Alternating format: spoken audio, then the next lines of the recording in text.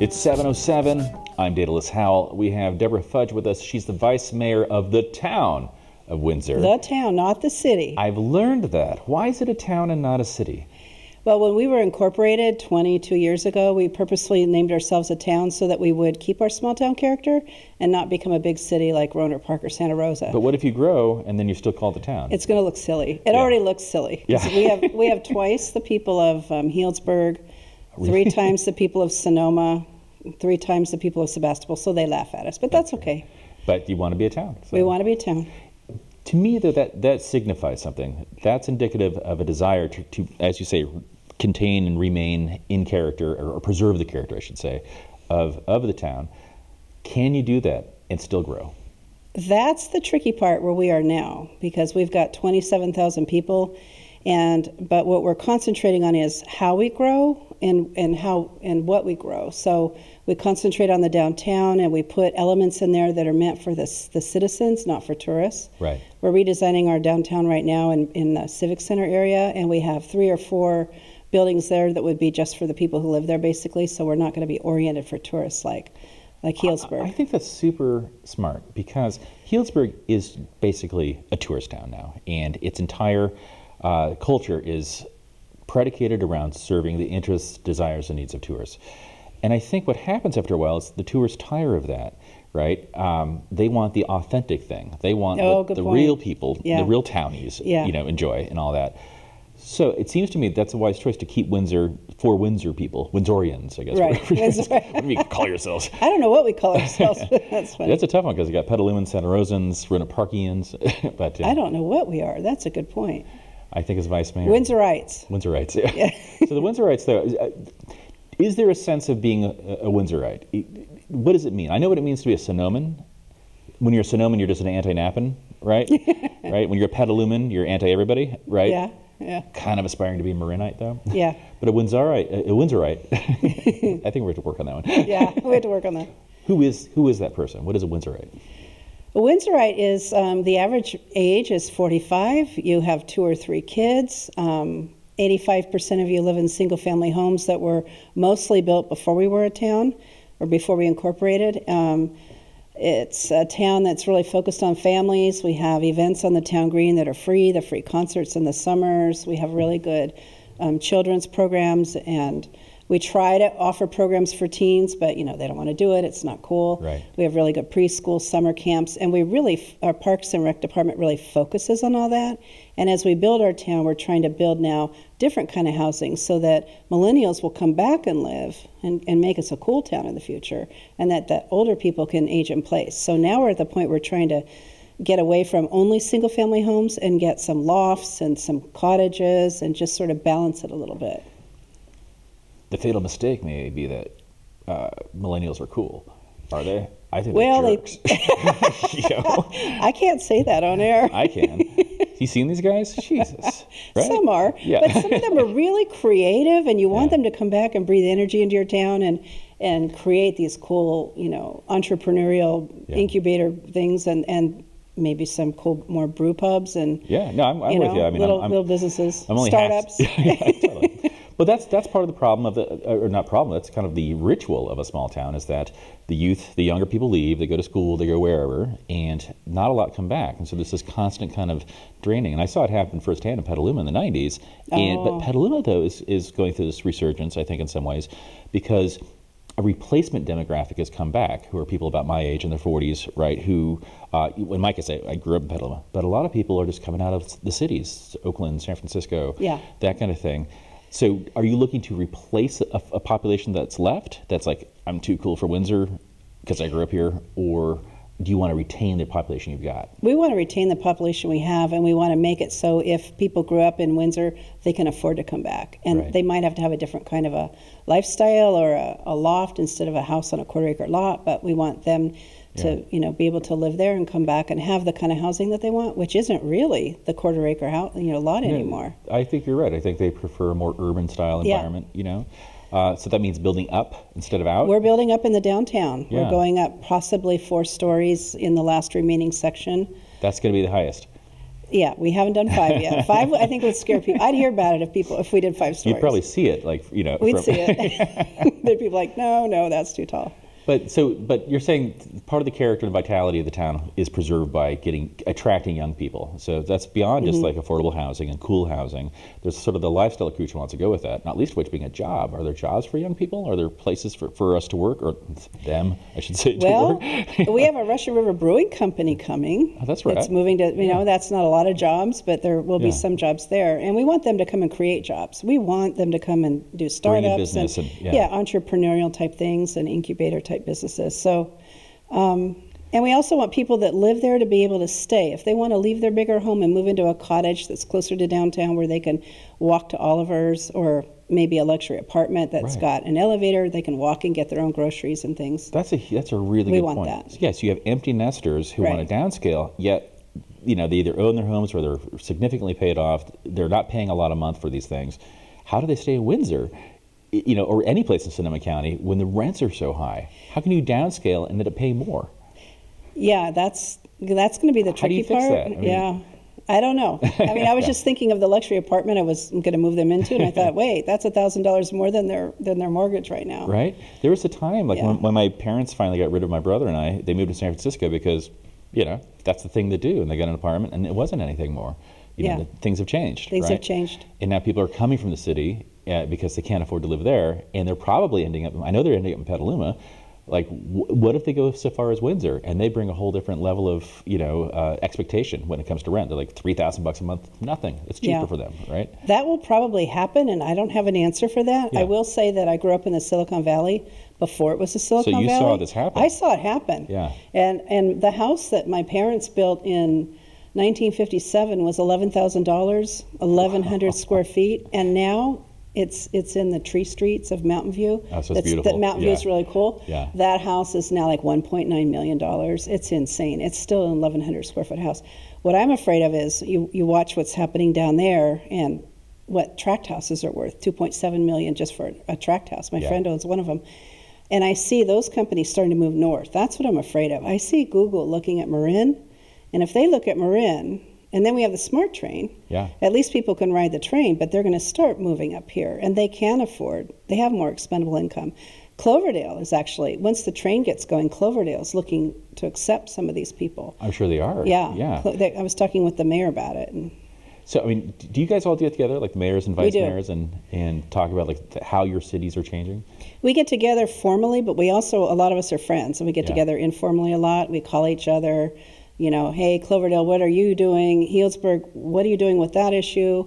Yeah. And then sometimes when it gets really hairy, some of us meet and go out for drinks. That's great. Can you believe? No. Without outing anyone or any particular issue, is there something that you can let us in on that you guys discuss? Like something we should know about looming on the horizon? Oh, I haven't. We get together so informally that I couldn't even name one issue. Okay. But Cloverdale was talking to me about, we would accept the people that are coming up, and we've got housing for them. And Cloverdale wants to feel included in the county, and because they're really on the outside. They're really they feel like they're out. They're almost in Mendocino, and so they're starting this little art culture, and they have restaurants, and so they want to balance their economy, and so they're saying we'll accept these people. And then I said to them, well, you have to watch it. You might have too many, so we all have to sort of balance. Well, we'll watch. And that's hard. Yeah. It's really when you have the outside influences of Google, Intel, Facebook, Well, let's Waze, come back to that. everybody. Yeah. We'll come back in a second. It's hard. Yeah. Debora Fudge, Vice Mayor of the town of Windsor. We'll be right back on 707.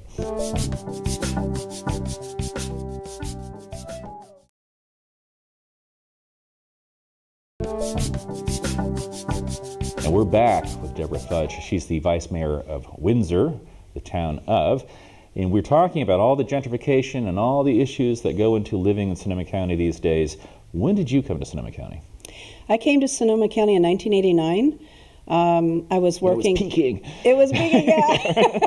It was. There were 1,000 homes a year being built in Windsor then. Wow. And I moved to Santa Rosa first and then Windsor because I could afford a little farmhouse in Windsor. But I came up here because my grandmother lived in Sonoma. My mom, she moved there in 1945. Oh, wow. She lived across the street. She built a little flat top house, she and my grandfather, across the street from Chuck Williams of Sonoma. Oh, my God. Before he started his little shop. Right. And my mom knew him. She was 16 and she thought he was cute. That's great. He wouldn't have been interested in her. Yeah, they rebuilt the original on, They did. on Broadway. That's great. Oh, Yeah. wow. So my grandmother was living alone. My grandfather died in the 70s and she was living alone. And then I got a transfer from PG&E from San Jose, which I couldn't stand to live there. I'd lived there before and it changed and I needed to leave. So I got transferred to Santa Rosa and I stayed. And then I was the closest one to my grandmother, so I can drive Highway 12. Right. Almost blindfolded. I went and took care of her and had to pick her up and drive her to Windsor, to Santa Rosa to go to Penny's to buy her clothes, because Sonoma gentrified like that. Right. Sonoma before Healdsburg started changing, and she said, I can't buy clothes here. And she couldn't read the Sears catalog anymore, so I'd go pick her up, drive her to... So that's the grandma's generation. What about your parents' generation? What do they do? Where are they from? Then I was raised in Santa Cruz, first in the Silicon Valley, and then my parents divorced, and they all ended up in Santa Cruz. Yeah. So I was a beach kid. I worked at the boardwalk. I was an elf at Senna's Village. I was a maid at Dream Inn. So awesome. All my friends and I had a lot of fun working together in all those jobs. And my parents are all still there. Wow, that's They're great. in their 80s, and they moved from, they both lived, my dad lived on Loma Prieta, actually really close to where the fire is right now. Yeah. And so he sold the house in May and moved to an assisted living, and so we're in touch with the people up there, and they're safe. That's but good. The fire got close. And then my mom and stepdad moved to an apartment, a condo in downtown Santa Cruz at the top of the Pacific Avenue. So you see neighborhoods change and cycle and all that. Yeah. Did you know that you were going to go into government? No, I was the least likely person in my family or even in my whole high school that could do this. What were you thinking about becoming when you were growing up? A veterinarian. Really? I was going to be a veterinarian. I think government, dealing with the kind of zoo that could be, and veterinarian, triaging animals. That's not. I was like the third shyest person in my high school, and I couldn't speak in front of a microphone. And when I moved to Windsor, I was there 4 years, kind of quiet, didn't really know anybody. And there was an ad in the water bill, who wants to be a planning commissioner? Well, I'd gone to school for city planning. I was a state planner for Jerry Brown in his first administration. Oh, wow. Where'd you go to school? At UC Davis. Okay, right on, yeah. And that's why I was going to be a veterinarian, but I was with all the pre-med kids, and so I was getting C's when they were getting A's, and I said, I'm not going to make it. So I started taking planning classes, and I knew I liked them because I started reading the homework ahead and getting A's. Yeah, that's a good sign. Yeah, so I thought, I like this planning. So then I got a job at the state. Then Duke Magian was elected, so I lost that job. And then I ended up at PG&E doing energy conservation work and customer service. And right when that was beginning to happen, really, too. That's so I was great. in the forefront of all that. Yeah. So I kind of, once you're at PG&E or a big company like that and you stay more than 5 or 10 years, you're locked in really until you get through, until you can be eligible for a retirement income at some point. Yeah. So I stayed, but I missed my city planning. So I got on the Windsor Planning Commission. That's great. In the very beginning, I was there 2 years after we were incorporated, and started planning the town differently with other people who understood planning and wanted to do that and to build a downtown. You're probably one of the few people on a planning commission with a planning background. I was. Yeah. There were 2 other urban designers and then me, and then there was another person who really got it. When you would talk to her, she would get it. Right. So they asked me to run for council after I was there for 2 years, and I ran for council and won, and that changed the whole dynamic of Windsor. I became the third person majority for the first time in Windsor's council history. Short history. Yeah. And then we set out to try to build the downtown, and we purposefully set out and laid out where the town green would go and did all that before the developer came, but we did it step by step. It was fun. What was it about you think, that brought people to the conclusion that you should be a city council person? They liked it. Windsor was all about growth then, like it is now. Yeah. We've had kind of a quiet 15 years, but people were worried about growth. They didn't want suburban sprawl anymore. I didn't support that because that's where I came from in the Silicon Valley. All the cities that run together, there still are. There's no... You can't tell. Yeah. You can't tell one city from the next. Except it gets really nice when you go from Redwood City to Atherton. That's all I've ever noticed. Yeah. Well, I lived in Redwood City, and so, there's a rough spot in there, but I've lived around that whole area. But so it was just I think my planning background and the fact that the people that were trying to change Windsor, I got along with them really well, and so they helped me run. Do you think, were you sort of part of the new arrivals of that sort of class of Windsor? You know, like the class of '93 or whatever. I think so. Yeah, and so you came with a different vision. Yeah, I did. And aligned with a lot of people's. Yeah. Well, Windsor before 1992 was part of the county, and so they were putting a lot of houses there. And we had, 1,000 homes a year. We had one Raley's, no high school. And if you wanted to go to the grocery store, I remember going there at 10 o'clock at night because there wouldn't be a line. Right. And that was before you had an iPhone and you could keep yourself busy, texting or something. We'd just stand there in the line, and I said, I don't like this. This is what I moved away from. But I didn't buy a tract house there. I bought a little 1934 farmhouse that's in town. Yeah. Because I could afford it. Yeah. It was $150,000, so with a down payment from my grandfather, I could get that thing. That's really great. Yeah. And you still own that? I still own it. I fixed it up. And now it's $1 million too. No, not quite. It's in the Once fours. you get done with your gentrification plan, it will be. I see your evil plot. All right. It's in the fours. Nobody wants my house. But why not a vineyard? Why haven't you planted a vineyard yet? I have one grapevine. Okay. I have 3 oak trees and that sounds great. a little garden. Speaking of wine country and vineyards and stuff like that, do you feel Windsor's been touched by that the way that Healdsburg has? I mean, Healdsburg's embraced that as an identity. Yeah. Like that's what Healdsburg is now. It's sort of a wine country vacation spot. Sonoma certainly.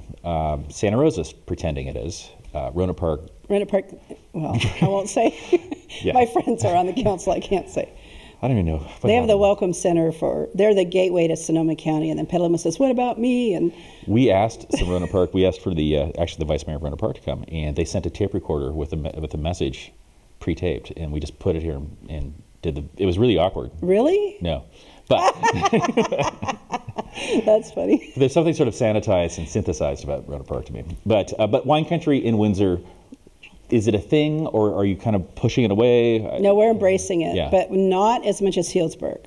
So the one thing Healdsburg did that sort of changed was, at one point they had 16 tasting rooms in their downtown. Really? We have 2. Jeez. Wow. And 3 is good, and we don't want to go past that because then you've kind of gone into the tourism realm. Yeah. So, but we embrace it. We have 2 little wineries. Dumal's a really good one. We have 2, and there's a beer culture emerging in Windsor, as I understand. There is. I think that's a cool way to differentiate yourself in the middle of wine country. It's just we have that's kind of cool. Yeah. We have an artisan alley, and it's really near where Russian River Brew Pub is going to be. They happen to locate near there, but we have a lot of we have Tilted Shut cider. We have Florian's, St. Florian's. Right, we the have fireman guy, the Sonoma Brothers Distillery. So little tiny spirits companies with 3 or 4 people in them, and they're all located together. So they asked, could we form an artisan alley and call ourselves the? So you have a special district now, the Artisan Alley? I was going to call it a booze district, but that's not good. Artisan Alley. And it turns out that Russian River is going to be near there. So we said, we'll make this circle bigger if you come here. And that's sort of not wine, it's everything else. Yeah. Is there an incentive for them to do that? I mean, do you guys give them a break or a permit kind of situation? No, they started it's just branding? Locating next to them, next to each other. So, but now we're branding them. We have a new economic development website. And we have them on our economic flyer on our new website as well, and we highlight them. I think it's great. So they'll become more famous, yeah. Very cool. We're talking with Debora Fudge. She's the vice mayor of the town of Windsor. We'll be right back.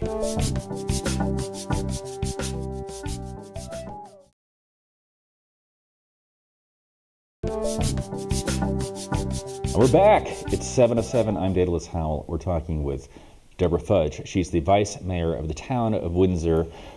Where is Windsor in relationship to the county? Not geographically, but psychographically. How does it see itself? We see ourselves as leaders, and we're innovators. And you we're think really the county sees you that way? No, but we do.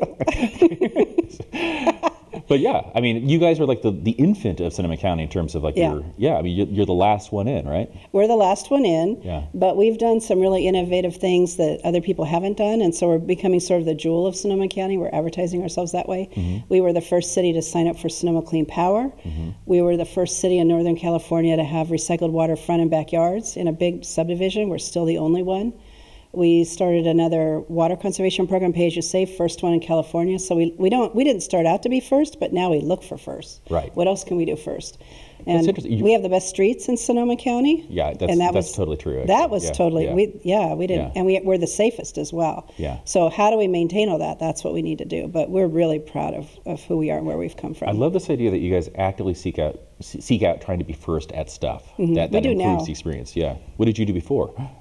Well, we just did, we followed some of our ethics. We need to save water. Can we do this? And we would go out and try to do something.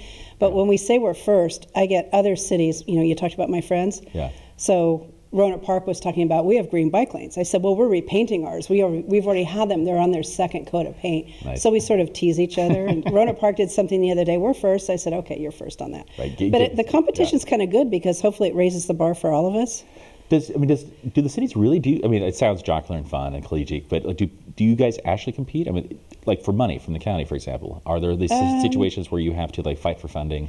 Sometimes for road funding, and yeah. Yeah. But not a lot. Mostly we're competing with the state, and right now I'm on the SMART board, and we're competing for transportation money statewide, and we want it for the SMART train, and so maybe another city would go and try to get that money for something else transportation related. Got it. So we kind of compete a little, but mostly, sometimes there's some little turf wars. There was one recently, but otherwise we've tried With who? Between SMART and the Sonoma County Transportation Authority. Nice. Okay. We had a little dust up over $15 million, and they ended up getting it, and that's fine, and we acquiesced. But the $15 million. it ends up friendly. Yeah. Everybody shook hands in the end, and they got the money. But of course, yeah. we get promises for them to help us get more money in the future. And you swore revenge, of course. So, okay. We're all friends. We can't do that.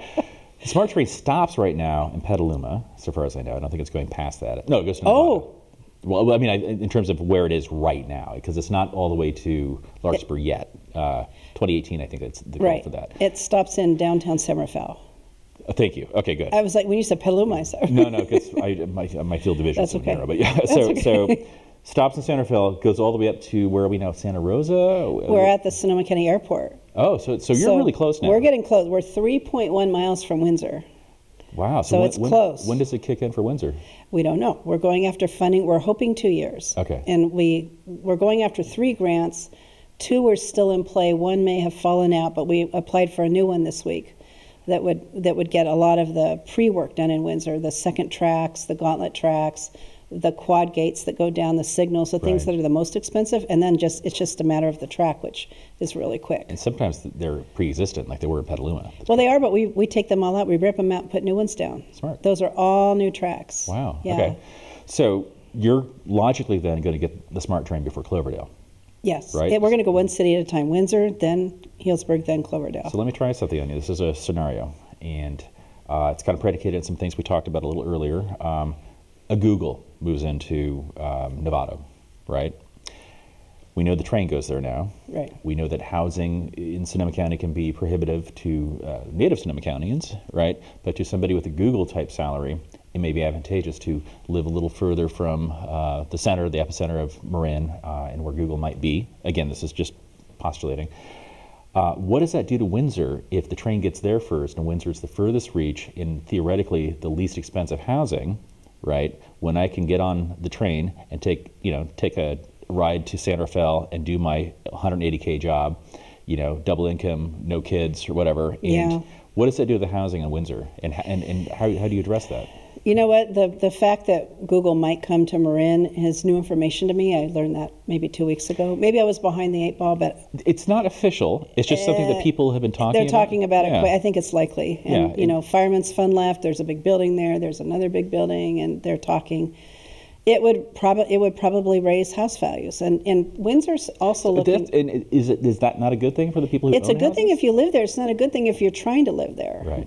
So we don't want to price people out. There was an article in the paper this week that teachers can only afford 0.5% of the houses for sale right now in Sonoma County. So we need to figure that out. We need to provide different kind of housing that is smaller by design. So let me try this on you.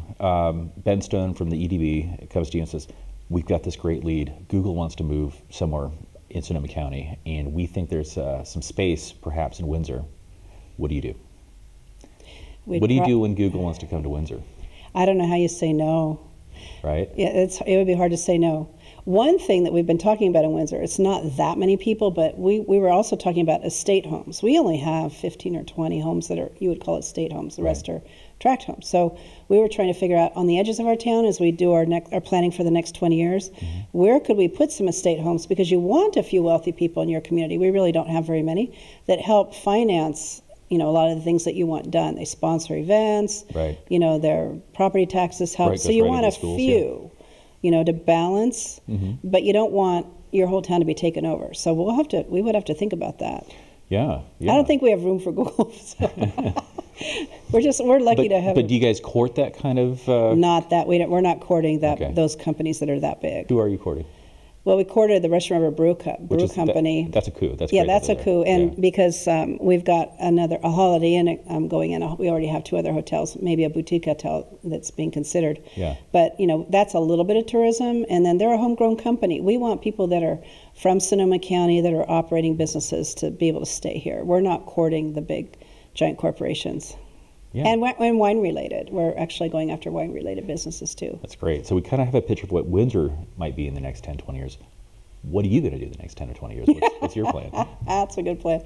I didn't think I'd run for council this time. This would be my 6th term coming up. But you know what? It's the planning that keeps me going, and finishing the downtown and working on a really cool glass pavilion and a boutique hotel and building a 2-story library and redoing our town hall, that kind of thing. Also making sure that people like me stay involved who want to keep growth where it is and not go beyond our existing boundaries. And so I thought I would stop now, and now I'm going 4 more years. So you have an obvious passion for it. I do. When do you know that the job is done? Like when they put your name on a town building? I'll know. Yeah. It's just and then and maybe if you've done something where you get a lot of negative feedback. I haven't yet. So I wait till the show comes out. No, then I'm finished. No, it happens to me every week. Don't worry about it. And I can't. I want to stay on the smart board, and when that train gets running, I'm going to sit on that train and go back and forth. I'm going to go broke because you know what? The smart board, we don't get free passes. Right. We have to pay for every single ride, but I'm going to ride that thing, and I want people's input, and I want to see their happy faces, that at least it's a start and we're doing something to get people out of their cars, and so sort of all of the environmental ethic and greenhouse gas reduction and smart planning is what keeps me going. I love it. I don't know what I'll do in 4 years. Well, and when they have the wine car, you and me, I'll meet you there. Okay. We are going to have wine. Hell yeah, let's do it. All right. Yeah. Debora Fudge, Vice Mayor of the town of Windsor, thank you so much for coming. Thank you. This was fun. Yeah, it was fun. Yeah. Thank you. Cool. There we go.